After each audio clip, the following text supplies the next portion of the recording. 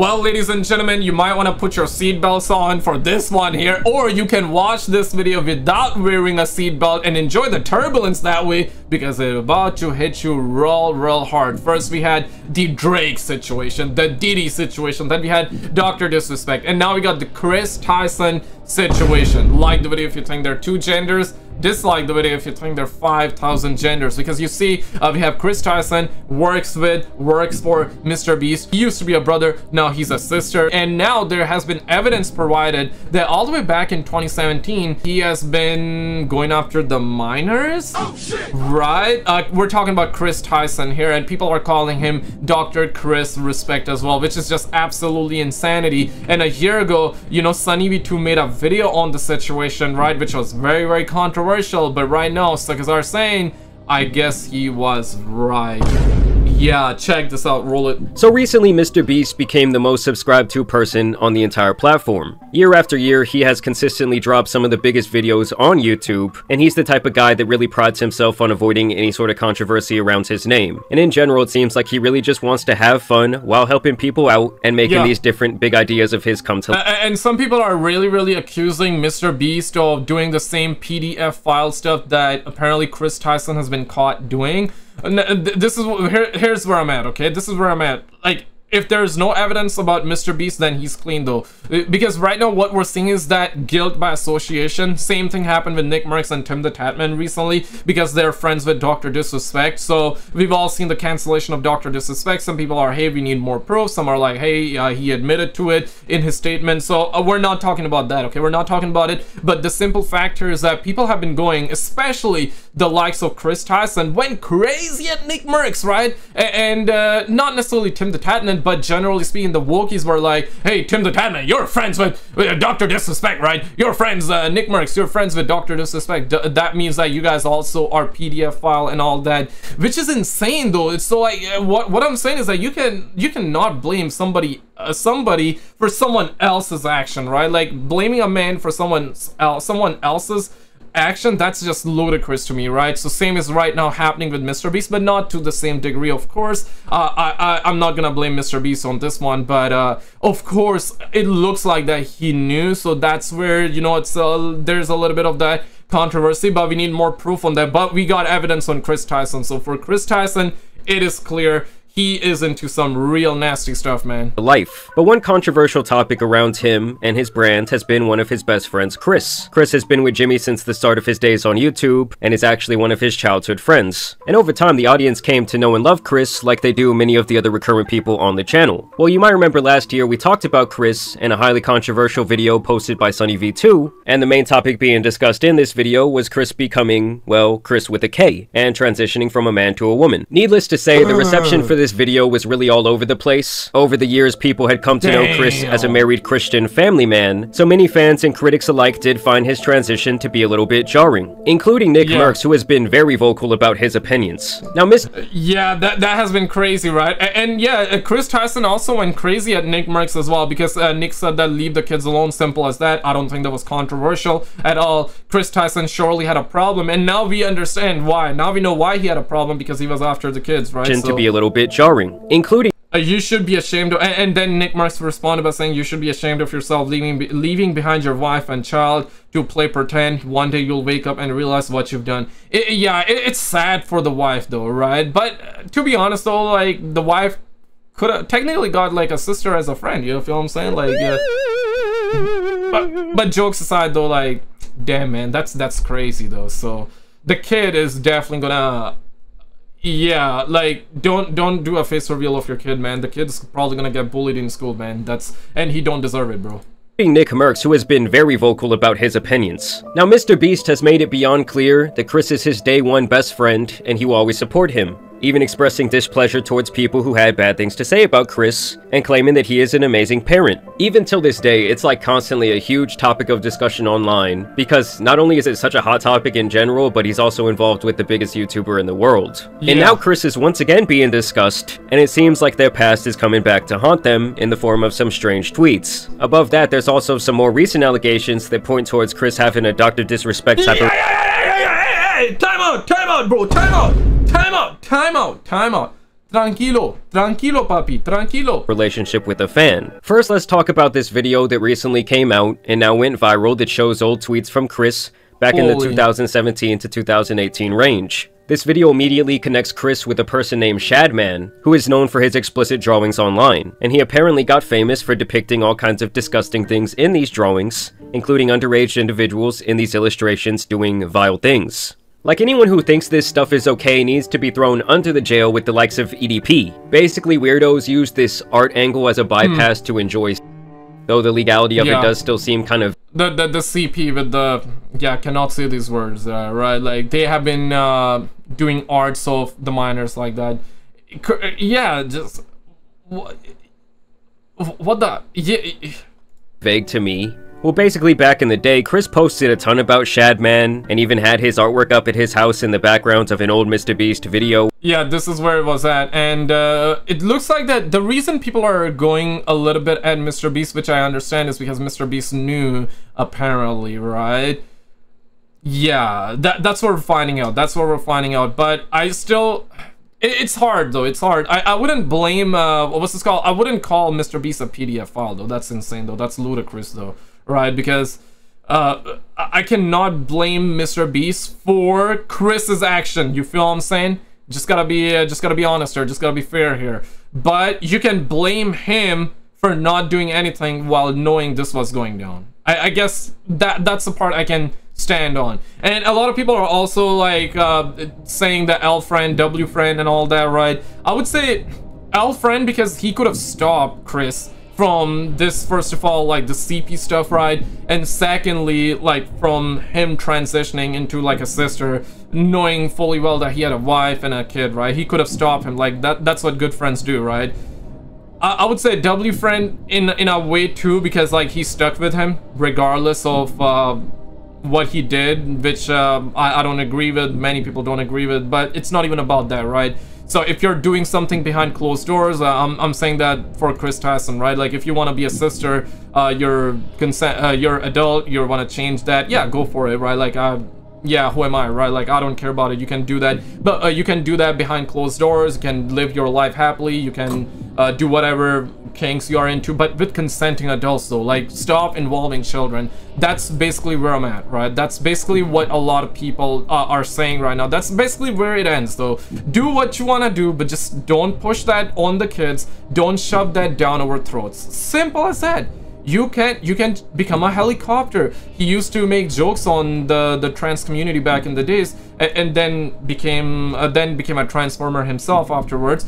That's perfectly fine. You want to do that? Yeah, go for it. But like, stop pushing that down other people's throat and stop like doing all that crap, man. And SunnyV2 essentially made a video on this one and basically said that this Kris Tyson could be a nightmare, complete disaster for MrBeast. And I mean, he was right. He was right. He was right. He also posted several tweets about enjoying this type of artwork in general, and other suggestive posts about various cartoon characters. And even though most of these posts are like 7 years old at this point, at the time he was still a 21-year-old man, and this isn't just like some racist stuff or something that there could be like more gray area on. Or you could say, oh, that was just like part of the times back then. This is some weird shit. 2017 was dark times, brothers. That was dark times, man. So he was 21, hitting on like 10 years old and 14-year-olds in terms of like the art, CP art and whatnot. He was into that stuff, right? That he was interested in to a massive extent. Like a grown man hanging a picture on their wall of this nasty stuff takes quite a bit of premeditated thought. So obviously people already thought that that was very strange of him, but it's really nothing compared to this more damning allegation, where people are claiming to have exposed Kris for having an inappropriate relationship with a 13-year-old fan when he was 20 years old, and that this online communication continued for several years. Shout out to this man Prism, who is the first one to bring this to light. So there's this kid who goes by the nickname LavaGS online, and it seems like he was a massive MrBeast fan back in the day, and even got to work for Jimmy at some point in the past helping with his gaming channel. It seemed like over the years they developed several channels of communication, from Snapchat to Twitter messages, Discord DMs, and private gaming sessions. Which, let me just pause the video right there and say that I already have a problem with that. Unless someone is like your cousin or related to you in some way, there is absolutely no reason that a 20-year-old needs to be having all these different private conversations with someone who's in middle school. Like, a 20-year-old should be out there enjoying their life, trying to do new things with people their age. And obviously, pretty much anyone with a platform online is going to have some fans who are kids. And so it's obviously the adult's responsibility to not be in, like, constant communication with them. It's really not that hard. Either way, he felt so comfortable with Kris, to the point that he was asking him about his addiction to adult cartoons. And they were having a lot of inappropriate banter publicly on Twitter when Lava was only 14. Guys, we are so close to our goal. Oh my god, one more Patreon and I'm releasing my nudes. And this is the part I have a problem with. This isn't a group chat. This is literally just him and this other guy that he's been talking to and that he's friends with online. Lava says, I'm your first Patreon, big boy. And he shows that he donated some money. He donated like $1 or something. So it's not enough to meet the goal. And he says, but not $5. Pathetic. Just kidding. Kissy face. I'll tell you what it means. It means that you're telling him that he needs to donate $5 so you can release your or whatever. He says, wait till my Twitch revenue comes in. Winky face. And of course, it continues. He says, check again. And he tags you, I think. At least that must be you, or he's tagging you. And of course, he says, I posted some fire news for you. Please no share. And this is someone that you're talking to that is 14 years old, that you know is 14, and at the end of the day, you cannot be talking about topics like this with someone that is this young. So at the very least, these two had a close enough relationship where Kris felt comfortable making these adult jokes towards him, and at the very worst, he's literally flirting with a 14-year-old on the timeline. Yo, man, like, he added a joke button there, man. That is crazy, bro. 2017, 2018's dark times. I'm convinced, man. I don't need to see more, bro. But by the time Lava would turn 16, he would apparently even meet up with Kris at some point. And he even talked about this extensively on like a MrBeast Discord server. Now, I do want to make it clear that this guy Prism, who made this video, spoke privately with this Lava guy. And Prism claims that Lava's statement is that nothing bad ever happened when they met up back in the day, and that basically their relationship never really got inappropriate. And as I'm editing this video, guys, Lava actually took to Twitter to make his own statement about the situation, where he says, these videos are massive lies and twisting the truth. Ava never did anything wrong and just made a few edgy jokes. I was never exploited or taken advantage of. Can you do me a favor and comment on these videos and tell them to stop spreading lies? The situation takes away from children who are actively being exploited every day online. I'm not a victim of anything being claimed in these videos or at all. And keep in mind, that's after this morning, he removed all affiliation with MrBeast from his Twitter page. And now we have yet another update where Keemstar has jumped into the picture. He says that MrBeast connected him with this guy Lava directly, and that Lava is denying all of these allegations, and now claiming that him and Kris did not have any sort of private interactions,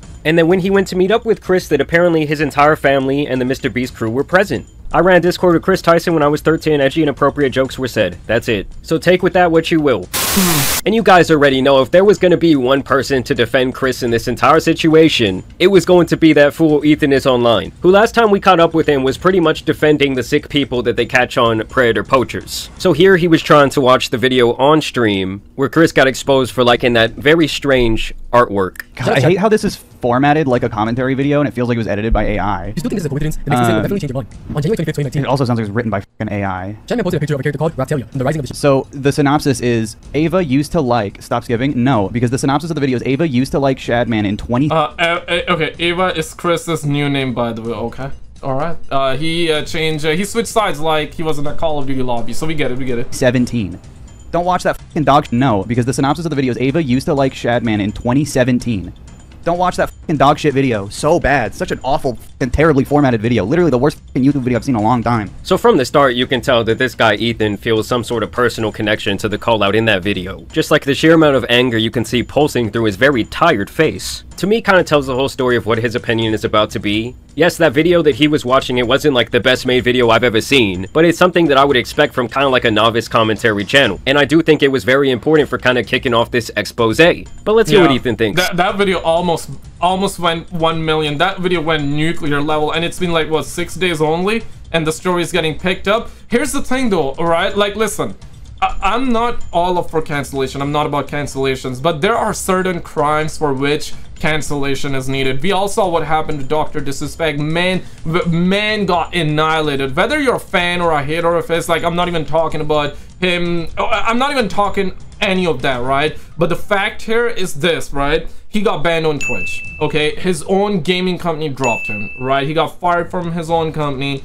demonetized on YouTube as well, right? NBA dropped him, NFL dropped him. He was, I believe, in the same Hollywood team, a talent agency as Robert Downey Jr. I made a video on it. I will link you that by the end of it. So yeah, that was shocking to me when I discovered that he was in the actual talent agency as Robert Downey Jr.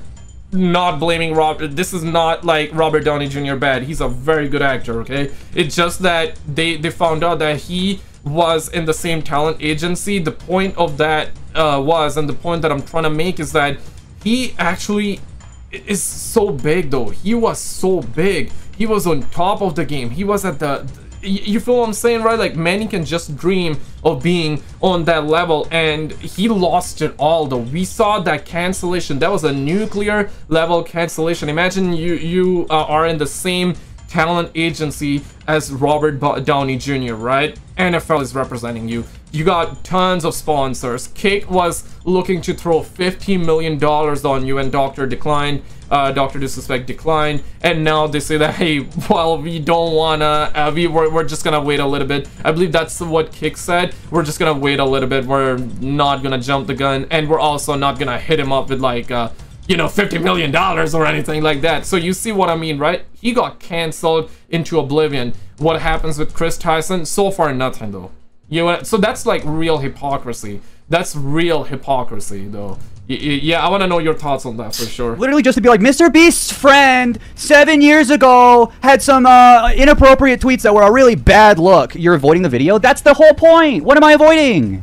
The truth that it doesn't matter that it happened 7 years ago. This guy was into some absolutely diabolical shit. Didn't like most of the internet at the time with Shadman? Yes. For some reason, yes. So his excuse for this disgusting behavior is that apparently most of the internet, they were f***ing with this nasty loser who was making these disgusting drawings. I mean, first of all, that just has to be a blatant lie. And to me, the shit he was into is just like inexcusable. I don't give a f***. When it happened, he was already an adult man. I don't need to see the whole thing. It's bad. 20 or 21-year-old loving the 10-year-old CP, actual CP material, and 14-year-old. Apparently, there was one 10-year-old and one 14-year-old CP material like that was discovered, right, in terms of an art.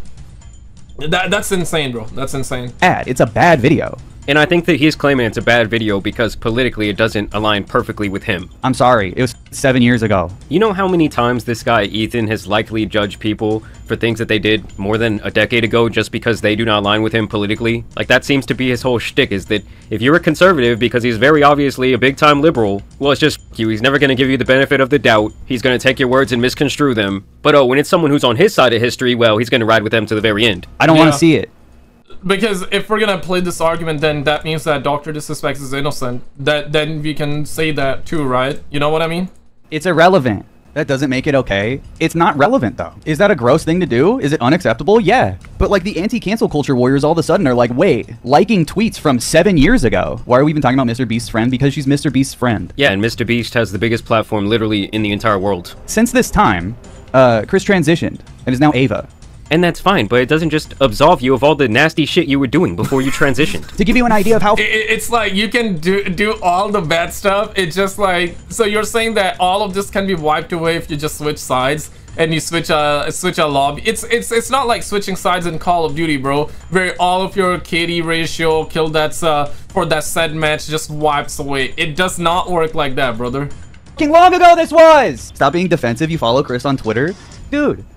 This was a completely different time. I was in high school when this happened. I had no idea who MrBeast was, and neither did MrBeast. He wasn't even around.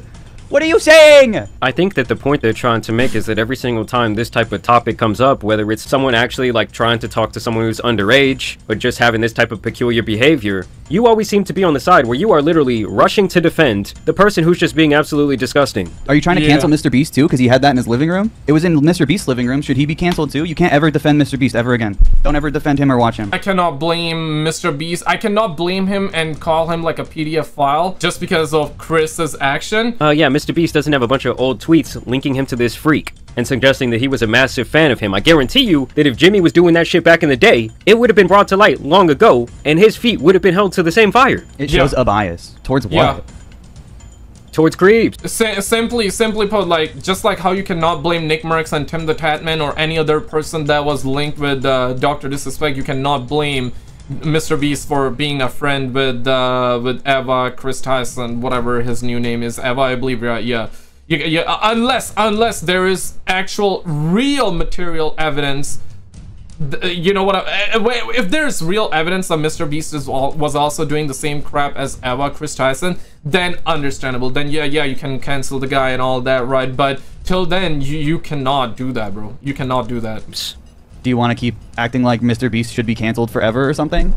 No one time said MrBeast should be canceled. You're the only one bringing him up at this point. Yeah. I mean, everyone really just wants Kris to come out and explain why he was into that weird shit. You should not be apologetic. I'm not apologetic, and now you're literally misgendering Kris. He's probably more upset about that than he is about the core matter here that Kris was on some weird shit. I mean, this guy's brain is so dense. It just honestly starts to make me a little bit upset. Like, how can someone be so confident in this way of thinking and just be so wrong? You're spelling it the way she changed it to, but you're misgendering her. So I think that shows that you have a pretty severe bias, actually. You actually have a bias that leads you outside of reality and away from logic and truth. Dude, it has to be one of the most ironic statements I've ever heard in my entire life. Why are you being defensive? Well, you're just changing the complete conversation because you don't have anything to say. Yeah, it's gotta be the most ironic video of all time. Listen, Ethan. Guys, check out this video on the screen. This recently what happened with DrDisrespect. That story came out as well. We got a new update on it. Check out this video on the screen. If you already seen it, then check out the video on the left.